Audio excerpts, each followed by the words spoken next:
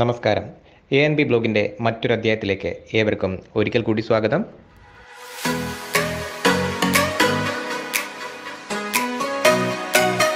പൂന്താനത്തിൻ്റെ മറ്റൊരു ഭക്തിനിർഭരമായ കഥയുമായിട്ടാണ് ഇന്ന് വീണ്ടും ഞങ്ങൾ നിങ്ങളുടെ അടുത്തേക്ക് എത്തിയിരിക്കുന്നത്. മഹാകൃഷ്ണഭക്തനായ പൂന്താനത്തിൻ്റെ ജ്ഞാനപ്പാന കേൾക്കാത്തവരായി ആരും തന്നെ ഉണ്ടാവില്ല.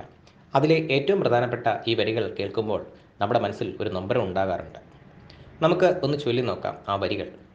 ഉണ്ണികൃഷ്ണൻ മനസ്സിൽ കളിക്കുമ്പോൾ ഉണ്ണികൾ മറ്റു വേണമോ മക്കളായി. മനസ്സിൽ ഒരു സങ്കടത്തോടെ ആയിരിക്കണം പൂന്താനം ഈ വരികൾ എഴുതിയത്. കാരണം പൂന്താനത്തിന് സീമന്തപുത്രനായിട്ട് ഒരു ഉണ്ണി ഉണ്ടായിരുന്നു. അങ്ങനെ ആ ഉണ്ണിയുടെ ആദ്യത്തെ ചോറൂണിന് സമയമായപ്പോൾ അടുത്ത വീട്ടിലെ എല്ലാവരെയും ക്ഷണിച്ചു. വീട്ടിൽ വെച്ചായിരുന്നു ചോറൂണ്. ക്ഷണം സ്വീകരിച്ച് അവിടെ എത്തിയ സ്ത്രീകളിൽ ആരോ ഒരാൾ അവിടെ അലക്കാനിട്ടുന്ന തുണികൾ അവിടെ ഉറങ്ങിക്കിടന്നിരുന്ന ഉണ്ണിയുടെ മീതെ അറിയാതെ കൊണ്ടിട്ടു. ചോറൂണിന് സമയമായപ്പോൾ ഉണ്ണി എടുക്കാൻ വന്നപ്പോൾ ഉണ്ണി മരിച്ചു കിടക്കുന്നു. പിന്നത്തെ കാര്യം പറയണ്ടല്ലോ. അതിനുശേഷമാണ് പൂന്താനം ഒരു വിഷ്ണുഭക്തനാവുന്നത്. ആ സങ്കടത്തോടെയാണ് ജ്ഞാനപ്പാന എഴുതുന്നതും. ഒരിക്കൽ പൂന്താനം സന്താനഗോപാല എഴുതുമ്പോൾ ശ്രീകൃഷ്ണനും അർജുനനും ഒരു ബ്രാഹ്മണന്റെ കുട്ടികളെ തേടി പോകുന്നുണ്ടല്ലോ. വൈകുണ്ഠത്തിൽ ചെല്ലുന്ന ആ ഭാഗത്ത് വൈകുണ്ഠത്തെ എങ്ങനെ വർണ്ണിക്കുമെന്ന് വിചാരിച്ച് പൂന്താനം ഉറങ്ങാൻ കിടന്നു. ഭക്തവത്സലായ ഭഗവാന് തൻ്റെ ഭക്തൻ്റെ മനോവിഷമം മനസ്സിലായി. ഗുരുവായൂരപ്പൻ പൂന്താനത്തിന് വൈകുണ്ഠം എങ്ങനെയാണെന്ന് സ്വപ്നത്തിൽ കാണിച്ചു കൊടുത്തു. സ്വപ്നത്തിൽ കണ്ടതുപോലെയാണ് പൂന്താനം സന്താനഗോപാലത്തിൽ വൈകുണ്ഠത്തെ വർണ്ണിക്കുന്നത്. അന്നത്തെ കാലത്ത് ഗുരുവായൂരിൽ നിത്യവും ഭാഗവതം വായിക്കാറുണ്ടായിരുന്നു. ഒരുപാട് ആളുകൾ ഇത് കേൾക്കാൻ ഉണ്ടാവാറുമുണ്ട്. ആര് അവിടെ ഭാഗവതം വായിച്ചാലും അതിൻ്റെ മലയാളത്തിലുള്ള അർത്ഥം പൂന്താനമാണ് പറയാറ്.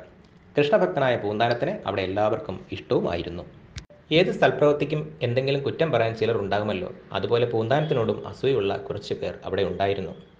ഒരു ദിവസം പൂന്താനം അർത്ഥം പറയുമ്പോൾ അന്ന് എന്തോ ഒരു വിശേഷ ദിവസമാകയാൽ പതിവിൽ കവിഞ്ഞ് ആളുകൾ ഉണ്ടായിരുന്നു. രുക്മിണി സ്വയംവരം കഥയായിരുന്നു വായിച്ചത്. പൂന്താനം അതിൻ്റെ അർത്ഥം പറഞ്ഞു.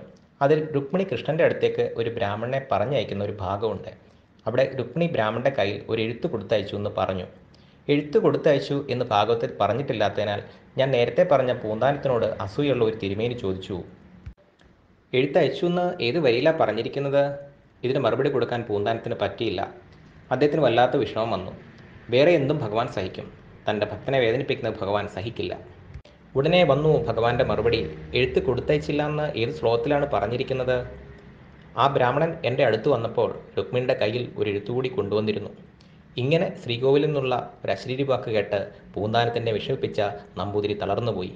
പൂന്താനത്തിനാകട്ടെ വലിയ സന്തോഷവുമായി. ഇപ്രകാരം കാലം പിന്നെയും കടന്നുപോയി. പൂന്താനത്തിന് പ്രായമായി. ഗുരുവായൂർക്ക് നടന്നു വരാൻ പ്രയാസമായി. ഒരു ദിവസം പൂന്താനത്തിനോട് ഭഗവാൻ പറഞ്ഞു, അങ്ങ് ഇനി ക്ഷേത്രത്തിൽ വരണ്ട, ഞാൻ അവിടുത്തെ ഇല്ലത്തേക്ക് വരാം. ഭഗവാന്റെ കാരുണ്യത്താൽ പൂന്താനം ദീർഘായുസ്സോടെ പിന്നെയും കുറേ കാലം ജീവിച്ചു. പൂന്താനത്തിൻ്റെ അന്തർജനത്തിന് അത്ര ഭക്തി ഉണ്ടായിരുന്നില്ല. അവിടെ പൂന്താനത്തിന് പൂജാപുഷ്പങ്ങൾ പറിച്ചു കൊടുക്കുന്ന ഒരു ബാല്യക്കാരി ഉണ്ടായിരുന്നു. അവർ ഒരു മഹാകൃഷ്ണഭക്തയായിരുന്നു. പൂന്താനത്തിൻ്റെ ആയുസ് തീരാറായപ്പോൾ മഹാവിഷ്ണു തന്നെ നേരിട്ട് വന്ന് പൂന്താനത്തിനെ ഉടലോടെ വൈകുണ്ഠത്തിലേക്ക് കൂട്ടിക്കൊണ്ടു പോകുന്നത് താൻ കണ്ടുവെന്ന് ഈ ഭക്ത പറയാറുണ്ടായിരുന്നു. ഹരേ രാമ രാമ രാമ ഹരേ ഹരേ, ഹരേ കൃഷ്ണ കൃഷ്ണ കൃഷ്ണ ഹരേ ഹരേ.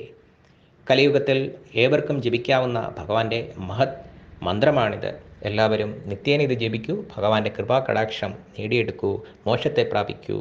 ഹരേ രാമ രാമ രാമ ഹരേ ഹരേ, ഹരേ കൃഷ്ണ കൃഷ്ണ കൃഷ്ണ ഹരേ ഹരേ. ഏവർക്കും നന്ദി, നമസ്കാരം. ഹരി ഓം.